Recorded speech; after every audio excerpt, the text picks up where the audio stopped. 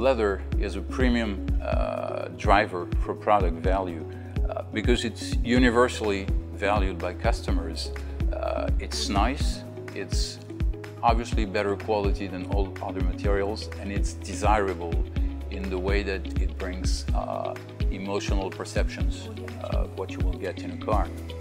So designing with leather means maximizing this value potential.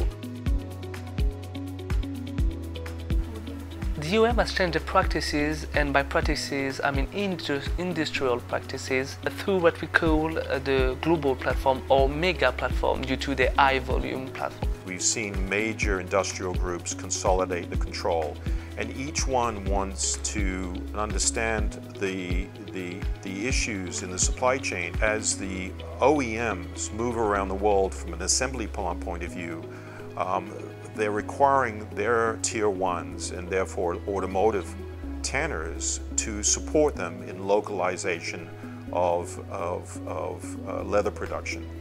So supply chain management becomes very important. There are many technologies that are now invading our cars. We're moving to 2.0 cars with the connected car, autonomous driving, and so on. What we would expect, of course, is that the leather value chain follows the same path and integrates technologies in leather, not only around the other technologies.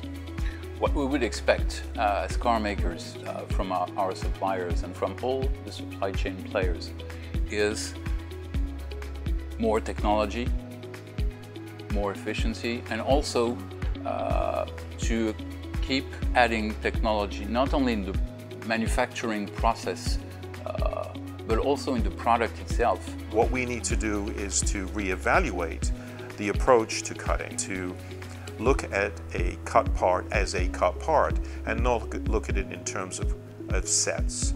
So as computing power has become more efficient and more cost effective, we can then inventory each hide with its various characteristics and natural defects, and then apply an electronic cutting device, a pattern for different seats, and maximize the utilization from a particular hide, and take it from a traditional 60 or 70% up to 80%.